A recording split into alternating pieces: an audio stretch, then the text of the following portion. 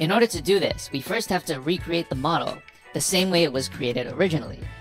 That might seem strange since we still have to replicate the code we had earlier. This will probably make more sense to you.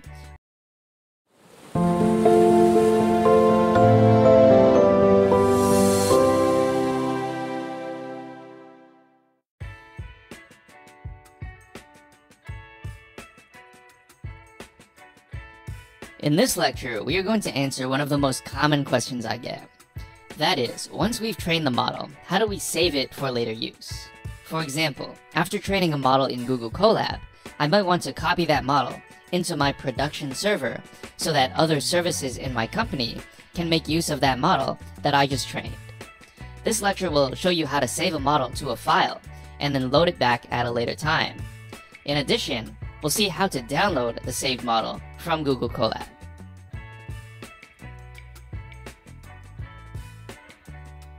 First, note that this is a continuation of a notebook we were previously looking at. As usual, you can determine what notebook we are currently looking at using the title of the notebook. So if you left this notebook previously, you may want to reopen it at this point so you can follow along.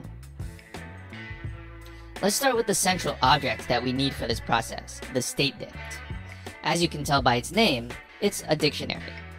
If you look at what we get when we call model.statement, we can see that it's not just any dictionary, but rather an ordered dictionary. That kind of makes sense, since if you're iterating through the dictionary to populate the weights of a neural network, you would want to do that in the order that your model expects. As you can see, it's nothing but the parameters of the model. Since we just have one layer in our model, the first element is the weight matrix, and the second element is the bias vector. The next step is to save the model.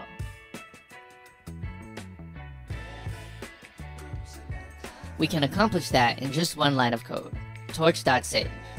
For the first argument, we pass in the model's state dict, and for the second argument, we pass in a file path. I've just passed in mymodel.pt, so the file mymodel.pt will be saved to the current directory. You can see that after saving the model, when I do an ls, the file I just saved appears as expected. The next step is to load and evaluate the model to ensure that we saved it correctly. In order to do this, we first have to recreate the model the same way it was created originally. That might seem strange since we still have to replicate the code we had earlier. This will probably make more sense to you once you've seen more complex models, which will involve defining our own classes. In those cases, you would just instantiate an object of that class, which is one line of code, which would be more compact than this. In any case, passing code around is very lightweight because code files are just text. Anyway, we'll call this model 2 so as not to interfere with our original model. Next, we call model2.loadStateDict and pass in the state dict that we just saved. We get that by calling torch.load and passing in the file path where our model file is located. You can see that if your load is successful, it will say all keys match successfully.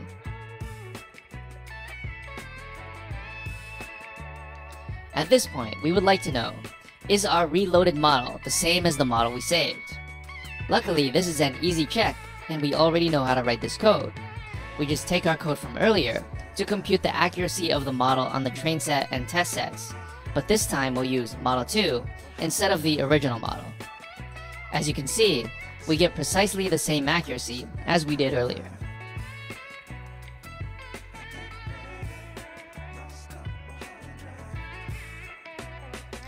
At this point, you might be wondering, so I just saved my model. It's in my local directory.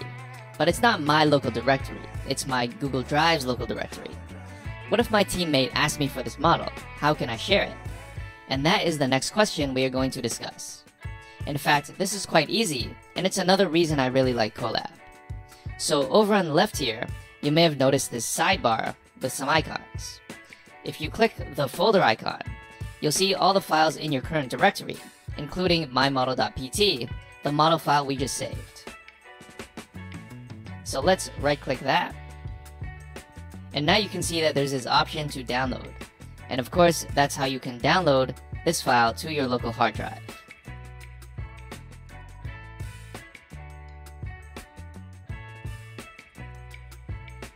Another option is to use Python code to download the file. Now, I've heard that this only works for Chrome, but of course that may change in the future. We can use the same module we used earlier for uploading files. So we import files from the google.colab module. Then we say files.download and pass in the file path. When we run this cell, the file is downloaded by our browser as usual.